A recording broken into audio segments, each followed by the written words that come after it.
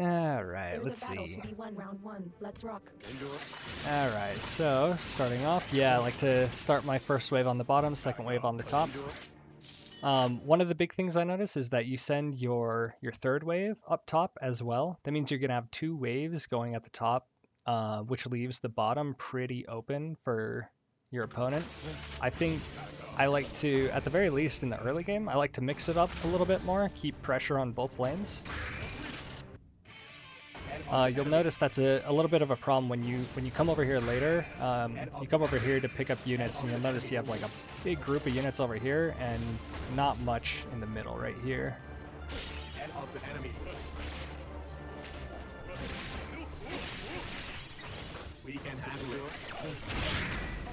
Alright, so you get a few units there.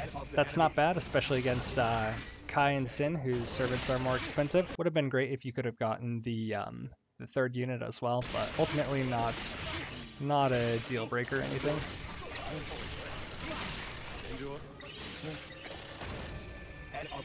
Yeah, so you notice the side of the map right here, you've got a whole bunch of units kind of clumped up going up this ramp, right? But only one unit in the middle right here.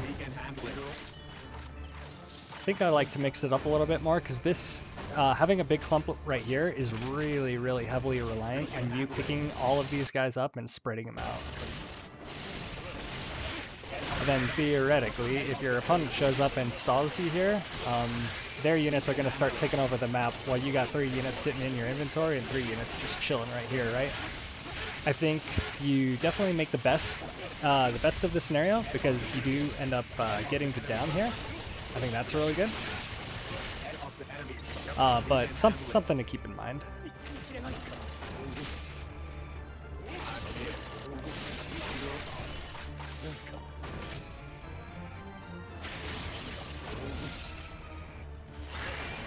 Yeah, so I'm really liking the position right here, right? You've got a lot of units spread out. The only thing that stands out a little bit of a red flag to me is just that you have this ghost right here. That is kind of just free mana for your opponent. I would have maybe sent a couple of drills to go up here and go around the long way and stuff just to make sure that your opponent isn't generating free income right there.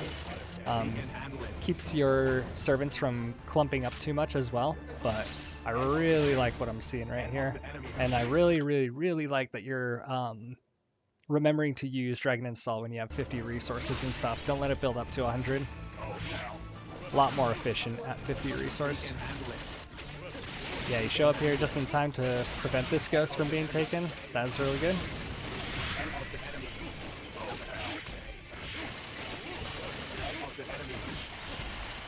Still a really good fight, even if you don't get the kill. Unfortunate, but still good. You still come out ahead. You've got quite a few units clumped up here, right? So it might be worth picking up some of those and spreading them around a little bit. You're making sure to spend your mana though, that's good.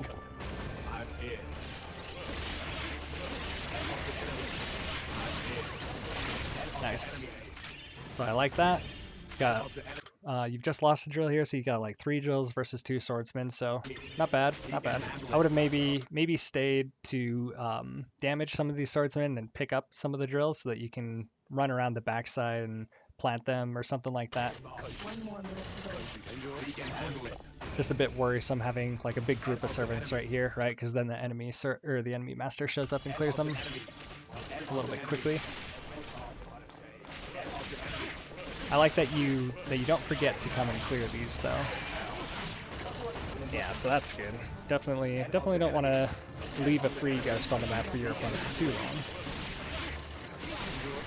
But yeah, because these units were clumped up, the opponent kills them a little bit quickly. Maybe it would be good to split them up along these ghosts to protect them, but you're starting to see that purple ends up taking up over the map a little bit faster now.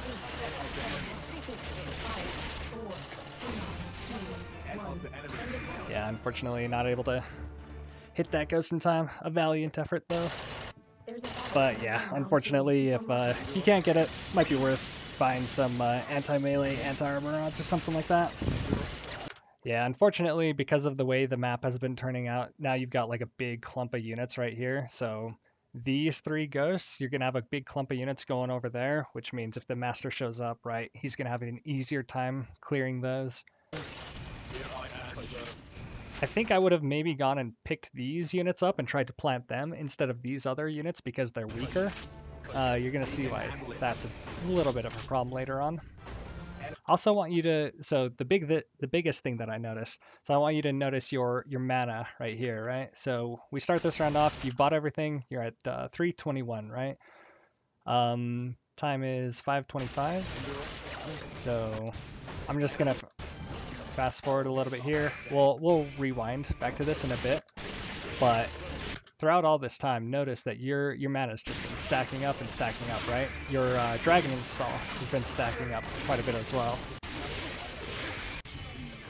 So all this stuff is happening, we're fighting, you run away, and bam, you're at like 1,000 mana like 2 minutes later, right? And then by the time you notice this, the map is pretty much all purple. So that's a little bit of what I think I noticed was the biggest game changer in this map. And you notice your dragon install is at 90, and now you're kind of pressured to try to hurry and find a time to use it, right? In a situation like this, because I'm so worried of it hitting 100, sometimes I'll spend it early, even knowing that I won't get the most efficient use out of it, because if it gets to 100 and I spend it, then I'm going to be all the way back down to 0, right? And I won't be able to hit 50 resource for quite a while.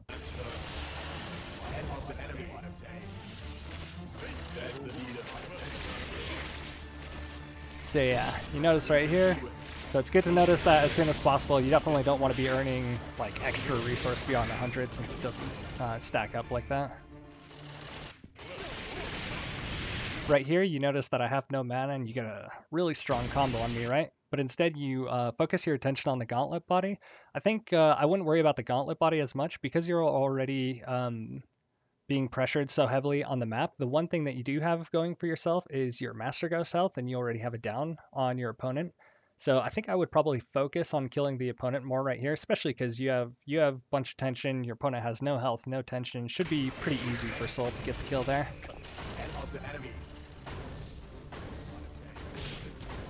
I do like that you stop chasing right here. You never know how long your opponent's going to run for, right? So sometimes people get emotional and just keep chasing them down. I 100% do it myself sometimes, but then you just end up wasting like your dragon install, wasting your time. Yeah, again, your mana ends up building up quite a bit here. Something definitely to pay attention to. So you notice me go down here and you do chase a little bit, which I think is a little bit of a misplay because look at all these units that you've got grouped up right here, right? So you were just over here killing these servants. And if you noticed, if you were looking at this ghost, there are basically no units right here. And it would be very unlikely that I would just have units like stationed around here, but nothing right here, right? So if you, instead of chasing me, maybe gather up some of these units, place them around the map, I think that would be one way to help try to get yourself back into the game, especially because your opponent just ran down this way, right? So it's going to be a while before he comes back up here. What now?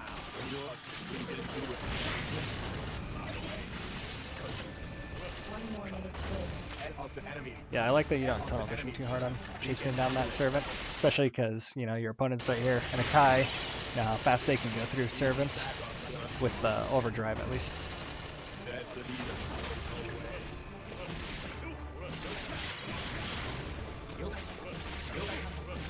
I think getting a little bit distracted there is maybe not so great because these are just mobile units, right? And you've got this large clump of units right here. I think I would have probably come up here once your opponent runs off, again, grab a bunch of units and start planting them all along this top side.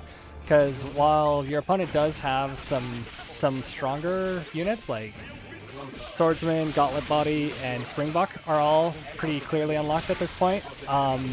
Because it's Kai and his units are expensive, there's no way that he has like full map saturation or anything like that. So you can still get a lot of use out of planting units around. Sorry, I wasn't paying attention to the fight too much. Yeah, unfortunately, fight doesn't go your way. Would have been nice to get an extra kill here, but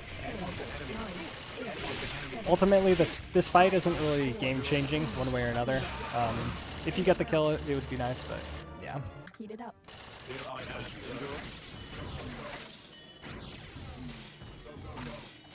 Yeah, again, as you notice, quite a bit of mana, right? Definitely want to be purchasing some stuff. honestly even enough mana to buy another stack of blades or something like that. Start getting some stronger pushes going out the bottom here, or at least more units to defend your Master Ghost.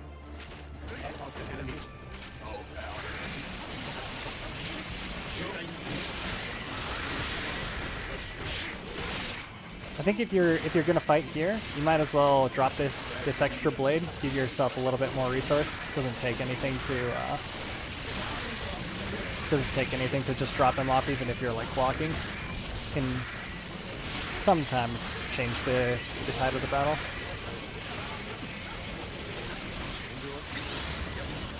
Yeah, unfortunate to die right there. Then yeah, you notice that your Master Ghost is getting attacked. I think you got no units over there. Yeah, if you ever have an enemy ghost right next to your Master Ghost like that, super risky to just leave it undefended. I think you might have had some drills here, but yeah, Convict Hammer will make quick work of those.